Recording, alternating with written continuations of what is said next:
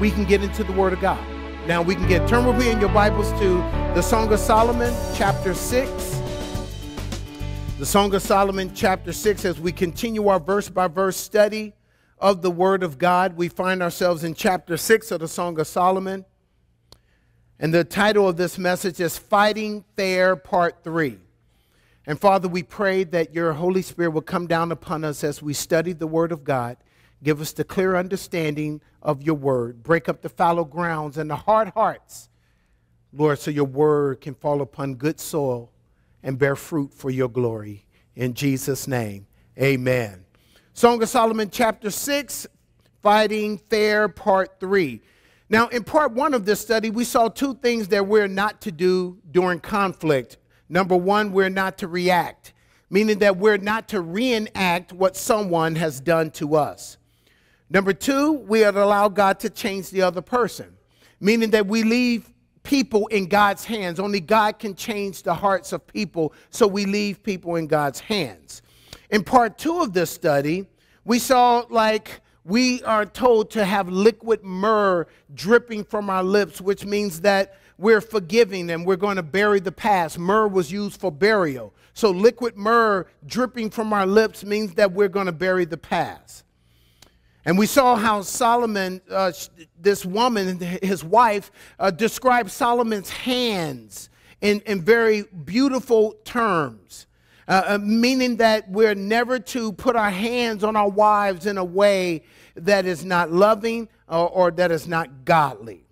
And now we're going to look at how to communicate with our spouses. Because, men, we need to pay close attention to this. Because we're bad communicators. And we need to understand how to communicate and how to talk to one another. Now, we left off with Solomon's wife going out to look for him, to apologize for ignoring his needs and acting in selfishness. And this is a free lesson today. Always be quick to apologize when you have offended your spouse. Because the more time you allow to pass before you apologize, Satan will give you a reason not to apologize and give you justification why you shouldn't apologize. So always be quick to apologize. Look at verses 1 and 2. Where has your beloved gone, O fairest among women? Where has your beloved turned aside that we may seek him with you? My beloved has gone to his garden, to the bed of spices, to feed his flock in the gardens, and to gather lilies. Solomon's harem asked her, where is your beloved? And she responded by saying, he is in his garden and feeding his flock.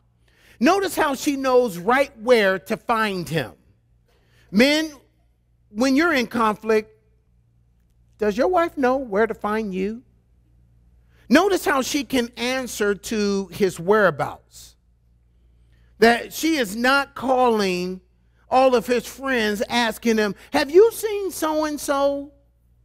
He was not in some bar or some club drinking and dancing his problems away. No, he was in his garden feeding his flock.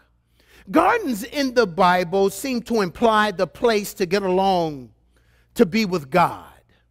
Adam got along with God in the Garden of Eden, according to Genesis 3 and verse 9. Jesus went to the Garden of Gethsemane to get along to be with the Father before he went to the cross in Matthew 26 and verses 36 to 46. Men, let us go to our gardens when we're in conflict with our spouses. Let us go to the place to get along to be with God. Let our wives know where to find us when we're in conflict in our homes. See, this goes back to the whole shepherd-king idea of chapter 1 that we studied. Ladies, this is why it's so important to have a true shepherd-king as a husband. Not some weekend shepherd-king that he's only a shepherd-king only on Sundays. Because you will know where to find him. He will be in his garden feeding his flock and getting along with God. Many people want to know, where can I find God? You can find God in the garden of prayer.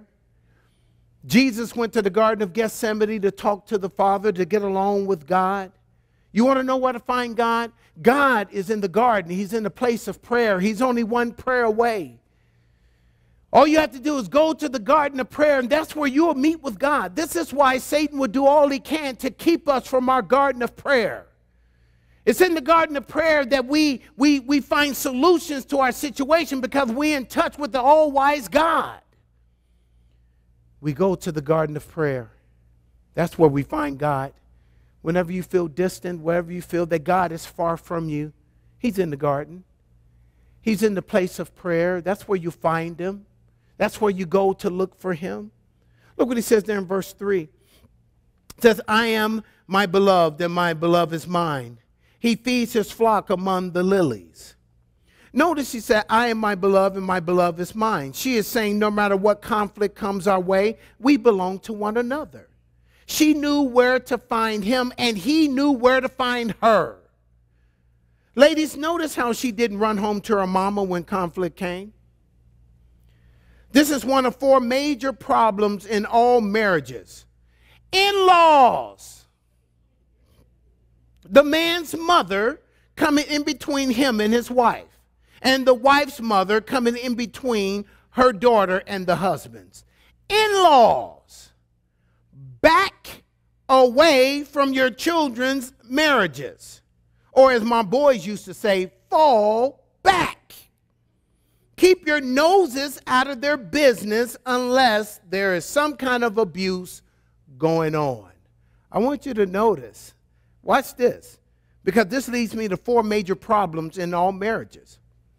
According to what we're going to see here, according to experience, these 4, I'm telling you, leads to all problems in marriages. Number 1, the man's mother. The man's mother. Number 2, the woman's mother. Have you noticed a common denominator there? Number 3, sex.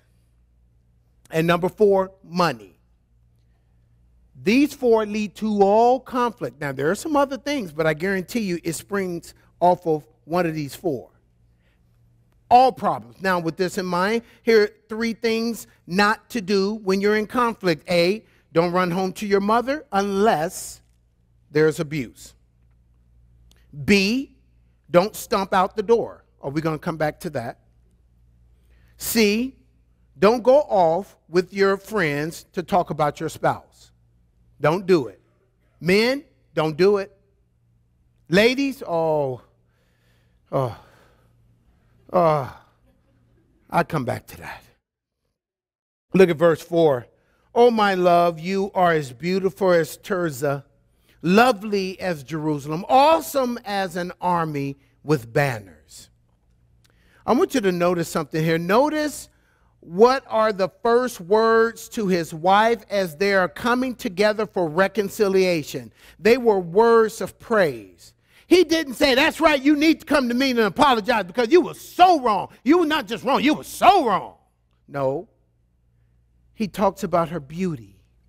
He sings her praises. Man, how often do you tell your wife she's beautiful? Or when was the last time you told her she was beautiful? Man, you don't want other men to deposit beautiful points into your wife's emotional account. And none of this stuff, well, she knows. She knows. Well, how? Well, because I told her. You remember when I told you, that day that I told, well, when was that? Well, yeah. Well, my memory, that's not what it used to be. Cut it out, man. Cut that out. Solomon immediately talks about her beauty. He immediately, watch this, sing her praises. Oh, men, do you sing your wife's praises? Do you sing her praises? Or are you always talking about what she doesn't do and what she needs to do better? Solomon sung her praises. Look at verse 5. It says, turn your eyes away from me, for they have overcome me. Your hair is like a flock of goats going down from Gilead. Solomon is saying, turn away from me because you are just too beautiful for me to even talk to you. This is called forgiveness. This is called reconciliation. He's humbling himself before his wife. Look at verses 6 and 7. Your teeth are like a flock of sheep, which have come up from the washing. Everyone bears twins, and none is bearing among them. Like a piece of pomegranate are your temples between your veil. Now, behind your veil, should I say. Now, these are the same words that he used on their honeymoon, showing her that his love for her has not diminished since that night. Couples, has your love for one another diminished, or has it deepened since your honeymoon? So often couples grow apart in marriage, especially when children start to come, and the wife pours herself into the children, and the husband feels neglected, and he pours himself into his career. Maybe you hear, and I just described you and your situation. My desire is that this would change as you apply these principles in this book. This couple's love deepened as time went on. See, this is the thing. Ladies, I'm going to let you in on a little man talk. This is man talk. Man talk is, well, let me just start with this. First, you pour yourself into the kids. And mothers, I know how you are. You're like, my kids, these are my babies. They need me. And you have this need to be needed. Therefore, these kids supply that. And then the kids, and they need me. And they just kids. You can fend for yourself, but they need me. They need the bottle. They need the diaper change. They need to be walked and looked after. They need. And the husband is like, don't forget the one who helped you to have those babies. Yeah, but they need me. They need me. And then let me let you in on the man talk. Here's the man talk. Man talk, when we talk to one another, and graduation, because this graduation season. Graduation, it's like, oh, one down, two more to go. And that's how we talk. And we can't wait. Because, see, we can't wait to get them out of the house. You know why? This is what we think. Ladies say, this is moms, this is what we think. We're like, okay, they're gone. Therefore, I get to get my wife back. And then you know what happens? Boop, here's another kid. And you're like, I can't wait another 18 years for this? And then it's like, okay, woo, two down. Okay, and then all of a sudden, I get my wife back. Then here's another one. Like, are you kidding me? And then finally, you're like, okay, whew, oh, that was a long time. Okay, now I get my wife back. They're grown, they're gone, the kids. Oh, my wife. Oh. You get to sing the praises, and then all of a sudden, grandkids. And this thing starts all over again. It's like, are you serious? See, this is how men think. And you're like, how can men think that way? These are babes, these are kids. And they're like, I just want my wife back. That's all I want. So this is the thing we have to understand. When the kids start to come, you pour yourself into them. The man, he pours himself into his career. And I'm just hoping that things would deepen between you, that you understand taking the principles in the Word of God, and you understand how to date one another, how to have dates, and how to draw closer to one another, even as the kids come, and all that sort of stuff. This book is so important for us to study. This is why we're studying it. Look at verses 8 through 10. It says, there are 60 queens and 80 concubines and virgins without number. It says, my dove, my perfect one, is the only one of her mother, the favorite of the one who bore her. The daughter saw her and called her blessed. And the queens and concubines, they praise her. It says, who is she who looks forth as the morning, fair as the moon, clear as the sun, awesome as an army with banners? This is called forgiveness. Solomon is saying, you are my dove, my perfect one. He is saying, I love you so much that I don't even remember what you did to me. You're my perfect one. You can do no wrong. This is amazing. Isn't this how God is to us?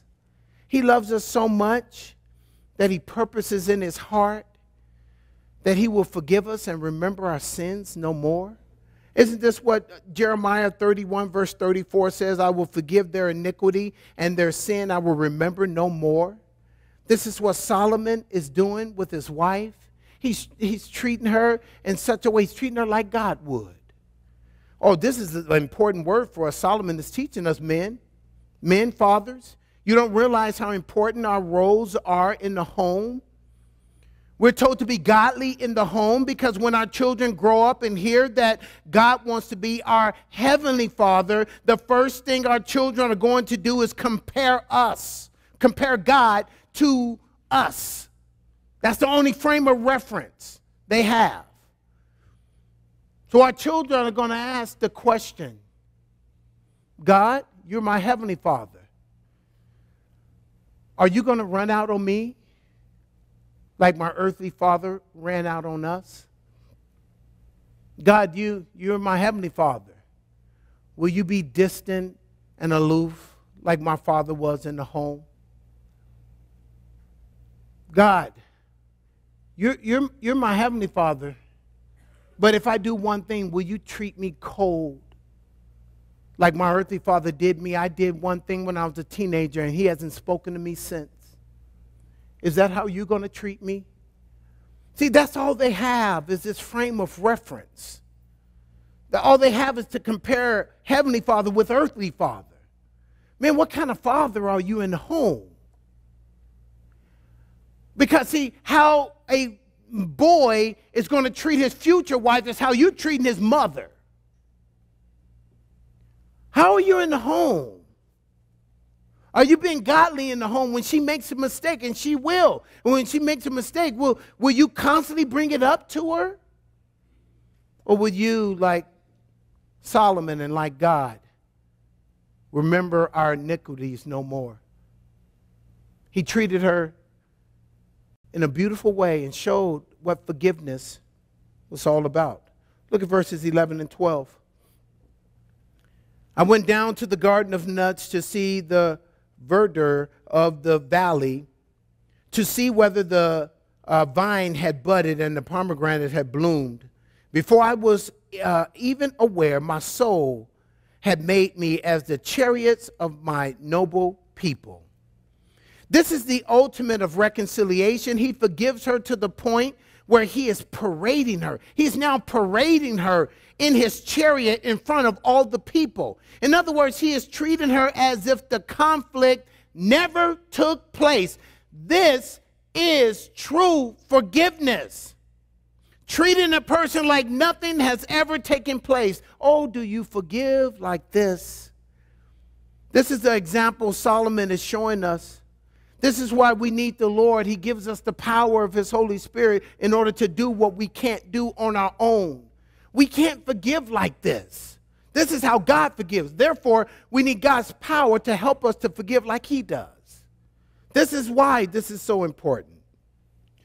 Look at verse 13. Return, return, O Shulamite, return, return, that we may look upon you. And what would you see in the Shulamite, as it were, the dance of two camps? I want to bring your attention to the name Shulamite. That was actually a nickname, because in Hebrew, her name, Shulamite, is a feminine form of Solomon. It's a feminine form of Solomon's name, which means she belongs to me. Do you see how they drew closer to one another through conflict? This verse ends with a party. They had a big party, showing us two things. Number one, conflict brought them closer together. And number two, conflict brought joy in the end. What helps us to forgive others? When we realize how much we have been forgiven. Ephesians 4:32 says, be kind to one another, tenderhearted, forgiving one another, even as God, for Christ's sake, has forgiven you. Are you having a hard time forgiving someone? Maybe it is a father that walked out. Maybe it is a mother who allowed something bad to happen to you. Maybe it was an ex, some somebody. If you have a hard time forgiving, I want to encourage you to look to the cross.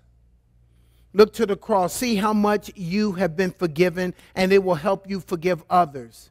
See Jesus as dying for you personally. It's easy for us to say, oh, Jesus died for the sins of the world. It's another thing to say, Jesus died for my sin personally. He died for my unforgiveness. He died for my anger. He died for my hatred towards my father, my anger towards a mother. He died for my lust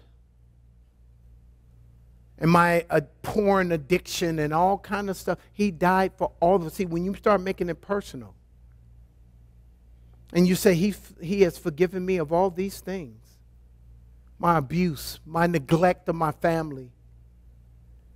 When you begin to see that and see that Jesus died for your sins personally, it will help you. You will begin to say, who am I to hold something against someone else when I have been forgiven of so much? Now, we're going to look at how to communicate, because we don't know how to communicate. We don't know how to talk to each other. When we're in conflict, the first thing that comes to the surface is anger. And when we're mad, we get loud. And nobody's hearing each other. So I'm going to help you. We're going to go through these quickly, but I'm going to help you on how to communicate. 13 don'ts in communicating during conflict. Number 1, don't speak too soon. Or don't jump the gun during conflict. Hear your mate out. I am terrible at this. I cut my wife off too soon. I cut her off all the time. And I'm going to tell you why as we continue down. Proverbs 18:13 says, he who answers a matter before he hears it, it is folly and a shame to him. I got this bad. I need help here. I need y'all's prayers. I need help here. Number 2, don't confront your mate publicly. Do it behind closed doors. Proverbs 12 verse 4 says, a wife who causes shame to her husband is like rottenness to his bones. You shame him in public or in front of the kids, a part of him dies. And this is why when you see him, he's just a little bit more subdued, because you killed a part of him. Never do it in public or in front of the kids. Number 3, don't confront your mate before the kids. You say, well, I'm behind closed doors, and well, maybe you need to close another door, the bedroom door, because don't do it in front of the kids. Number 4, don't use the kids. Don't bring them into the argument. Johnny, you remember I told your daddy that last night. You were there. You were playing with your truck, but you heard me. No, don't do it. See, now that my kids are older, that my kids are grown now, I said, you know, I do it now. They're grown. Hey, you heard when I told your mother that. Yeah, you're right. Or they're saying, Dad, yeah, but you were wrong when you can't don't bring your kids into it. Number 5, don't say never or you always, because they will dig up a time 10 years ago when you did. Don't say never. Don't say you always. No, what you talking about? 5 years ago, you remember it was raining outside and they would do it. Number 6, don't get historical. Don't bring up the past. Have liquid myrrh dripping from your lips, meaning that you bury the past. Number 7, don't raise your voice. Talk sweetly. Well, I can't help it. Well, the fruit of the Spirit is self-control. The Bible says in Proverbs 15:1, a soft answer turns away wrath, but grievous words stirs up anger. So don't raise your voice. Number 8, don't call names. Jerk, dog, B word. Those are the nice ones.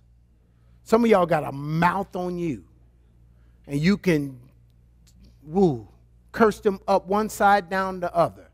You got, or as my boys used to say years ago, you got a mouth on you with an F on the end. Mouth. And you can curse like a sailor. No, you don't do that. Number 9, don't mention family. My mother said you'd be no good. No, don't do that. Men, this is for us. Number 10, don't win. Press for resolution, not victory. Many of you are like me. You're former athletes, and you still have that competitive edge, but physically you just can't do it anymore, but you still have that edge. And so you're like, you're pressing for a victory, and you're like, yeah, I won. I'm back winning again. Yeah, I won. No, press for resolution, not victory. Number 11, don't condescend. Speak person to person, not like a parent reprimanding a child. Ladies, you have this bad. Your husband is not your child. If you have 3 children, he's not the 4th. And I know what you're thinking. Well, you need to stop acting like one. Quit fooling around. Stop. Stop. And this is ours, number 12. Don't demean. Men, don't make your wife feel like the scum of the earth. When I was in California, there was a lady who came up to me and she said, you know what, I've been on the couch for 3 days. I said, well, why you been on the couch 3 days? She said, because my husband made me feel so bad that I was on the couch for 3 days. This woman is gorgeous. And he just made her feel like the scum of the earth. And she was depressed on the couch for 3 days. Don't do it, man. Don't do it. Number 13, don't force a quiet person to talk.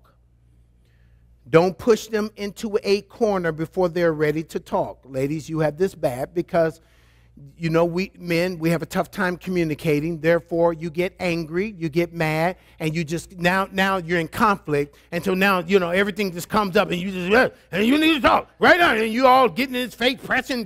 Because cut it out. Don't do this. How would your wife or your husband, how would your spouse describe your communication skills? What areas would she say you need some help in? Because now we're going to look at 7 ways to listen. 7 ways to listen to your spouse. Some things overlap. 7 ways. Number 1, listen with your face. Men, we struggle here. We're not listening while we're still watching TV or looking at our phone. We're not listening. Give your wife eye contact. Here's the thing. We have this, we just can't do it. A mother can talk on the phone, cook, wash dishes, and help with homework all at the same time. I don't know how God wired y'all up to do that impossible task. Because we can only do, as men, we can only do one thing at a time. We can't look at the phone or look at TV and listen to you too. We can't. We can't. And therefore, ladies, I told you, it's not time to talk during the NBA Finals. That's not when it's time to talk. Or doing Sports Center. Fooling around. We can't. But here's the thing. But here's a beautiful thing. This is a beautiful thing. A beautiful thing, one of the greatest inventions. We can pause live TV. I think that's the most incredible. If you're my age and older, I know you're like shocked at this like I am. We remember when we were the remote control. Hey, boy, come on in here. Yeah, Daddy, what you need? Turn that channel for me. The chair is here. The TV is right there. And we got to turn the channel. Is this it? No, keep going. And that's if you were lucky to still have that turn. That little plastic thing always break, and you have some vice grips. An antenna with the aluminum foil on the top, trying to move it. See, y'all don't. Some of the younger people are like, "What is he talking about?" But good thing we can pause live TV, and we can listen. So we need to do that. Number 2. Do not reason with your mate, meaning men, don't say, honey, the reason why things are like it is because of X, Y, and Z. The conversation is over. Goodbye. No. Sometimes our wives are not looking for a reason, but for us just to hear them out. Number 3, do not argue. When you argue, no one is being heard. Number 4, do not interrupt. I have this problem bad. Here it is. I'm constantly bringing this up. Because I'm wired to debate. Sometimes I bring this quality into conflict with my wife. And she's constantly has to remind me, I was not finished. And then I come back and say, you know what, let me answer this point. If I answer this point, you wouldn't have to keep talking because that point is answered and I wasn't finished. And I'm sitting there steaming. Well, don't do it. I have it bad. Number 5, do not stomp out the door. Man up, face the conflict. Watch this. Cowards and little children stomp out the door and stomp out the room. You've seen it on the TV, on the movies.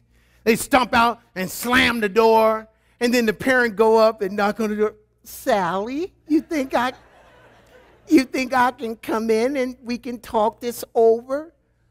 In my house, we would have kicked, boom! Closed no. You don't slam no doors in my house. Or we wouldn't got a screwdriver and a hammer and and took the door off. Sally, can we talk?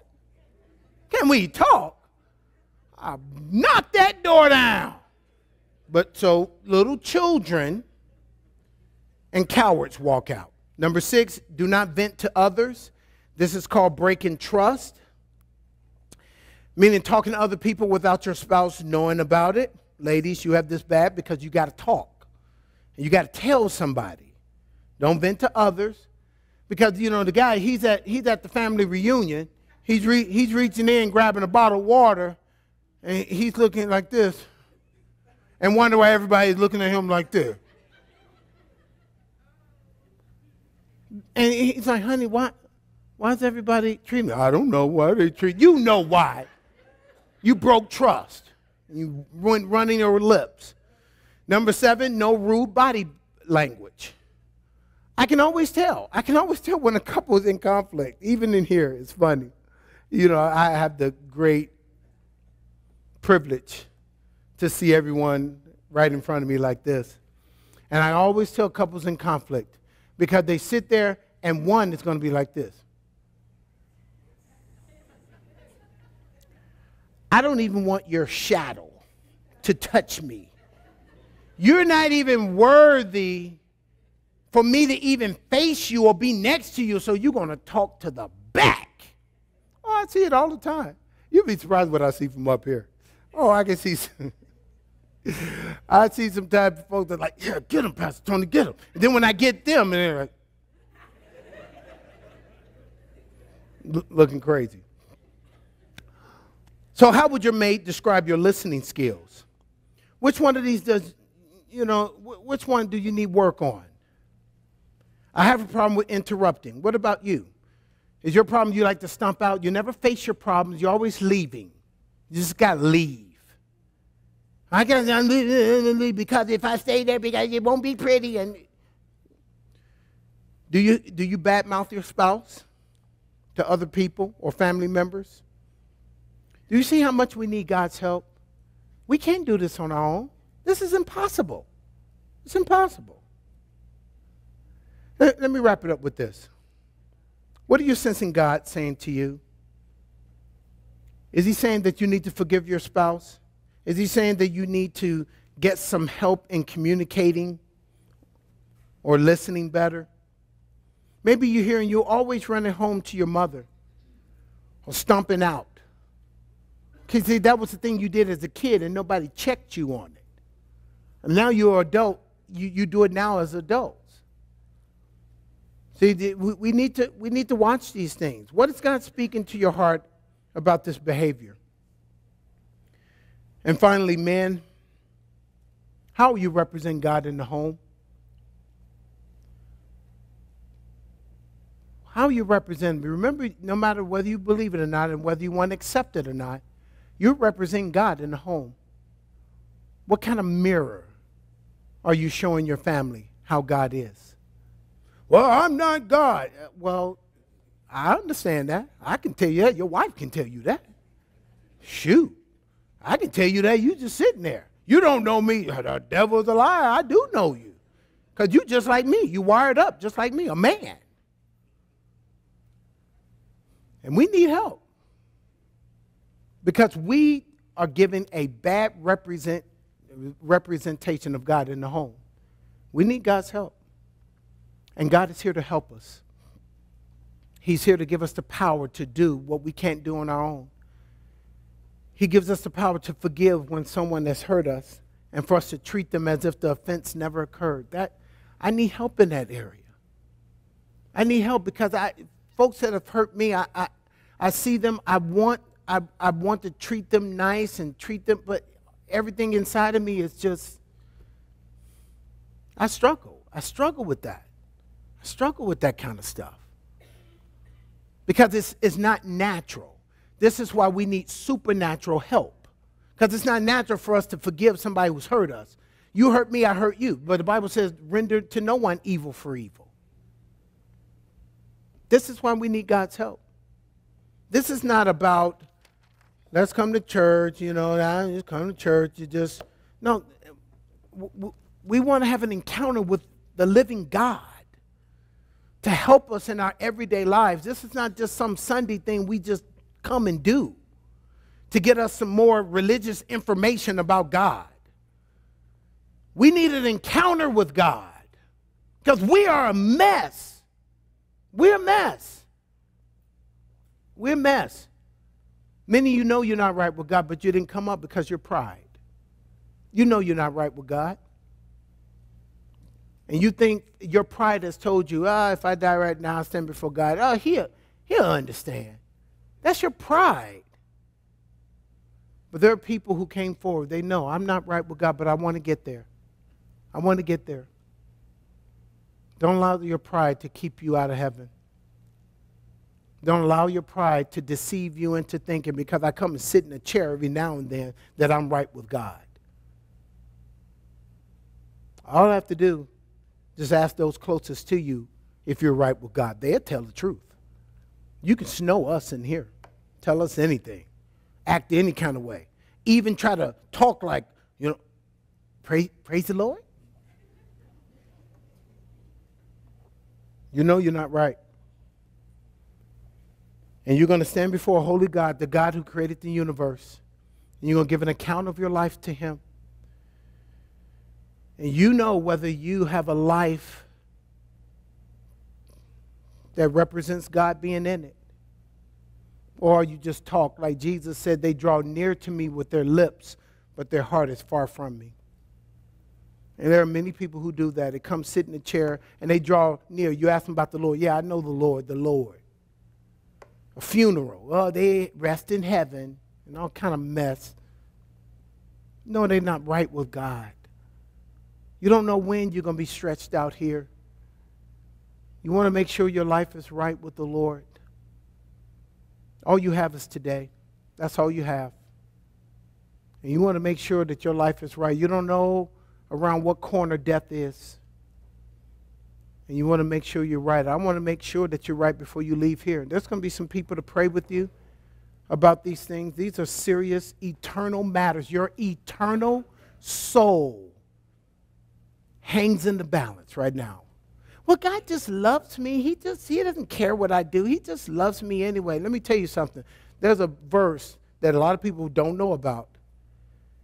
Somewhere in Psalm 7, verse 11, around that area, it said that God is angry with the wicked every day.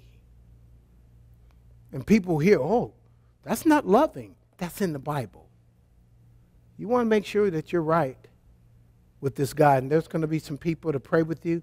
Maybe you didn't come up the first time, but there's another opportunity. God always gives people an opportunity. Even Judas, who betrayed him, he was giving him an opportunity. He came up to Jesus, kissed him, and Jesus said, Judas, you betrayed the Son of Man with a kiss. That was Judas's turn to turn away. He could have said, oh, I'm so sorry. Forgive me for doing this. And Jesus would have forgave him.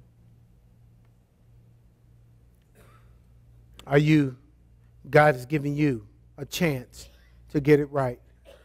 And there will be some people to pray with you about these things. Let's pray. Father, thank you so much for your word. Thank you for this opportunity. These are your precious people. You love them. You do. But Lord, not only are you loving, but you're holy. You're a holy God.